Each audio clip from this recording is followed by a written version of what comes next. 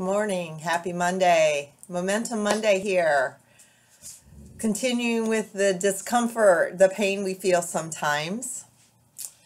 Today we're going to talk about that pain we get right here. As hygienists, we're always holding static. If you're sitting at a computer, you're leaning forward a lot. Last week we talked about neck pain and some ideas for that. Today, my favorite exercise for this pain. Again, you do the exercise 2 times, 2 breaths with each exercise. And you're supposed to do it, aim to do it every 2 hours, but let's be realistic. So you start with your hands like this and start breathing.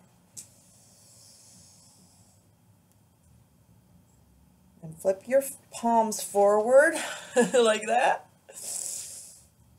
Bring them down, out, and down. So again, up in front of your face, over your head, hands straight up, then flip them out, and then breathe out as you come down. All there is to it. You can find some time to do that during the day. You might even get everybody in your office doing it with you. Let me know how it works for you. This is Sally with Momentum Monday. Let's get that week rolling right. Have you feeling good? Take care for now. Bye.